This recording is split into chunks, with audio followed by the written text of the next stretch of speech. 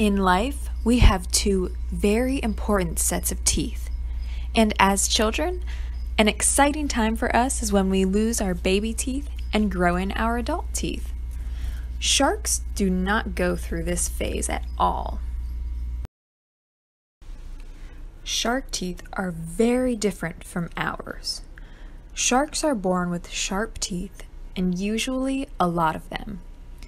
We only have one row of teeth on top and one row on the bottom, whereas sharks have an average of 15 rows on each jaw. They do not use all these rows of teeth. Usually only the first 2 or 3 rows are actually used, and the teeth get smaller as you get further back in the shark's mouth. The teeth further back in their mouth are the backups. They stay in place until a shark loses a front tooth and needs a replacement. Sharks don't have to worry about losing their teeth like we do. They can easily replace a missing tooth with one in the row behind it within the day that they have lost it. This means that sharks can go through about 30,000 to 50,000 teeth in their lifetime. Sharks need to be able to replace their teeth so often because they use their teeth roughly to rip their prey apart and then swallow those pieces. Since sharks lose their teeth so often, you may be able to find one washed up on the shore. Sometimes you can identify the species based on what the tooth looks like. Most sharks have triangular-shaped teeth with a sharp end. They are serrated on the edges to rip their prey up easier.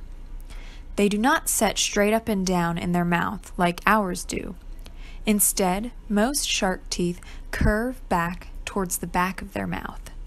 They are oriented this way so that the sharks can have a better grip on their prey and pull them into their mouth.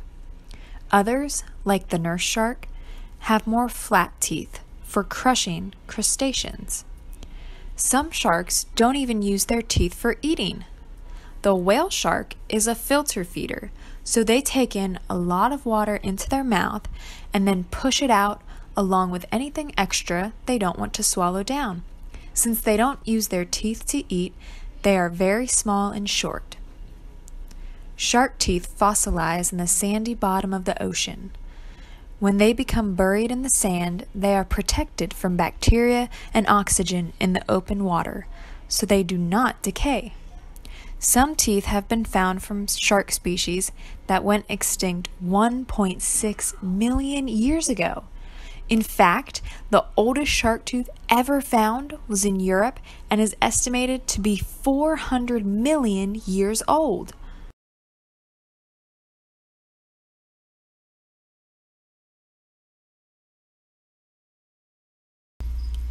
If you're out for a walk on the beach, make sure you look down at what you're stepping over, and maybe, if you're lucky, you'll find a shark tooth. And now, hopefully you'll be able to remember a few awesome facts about them.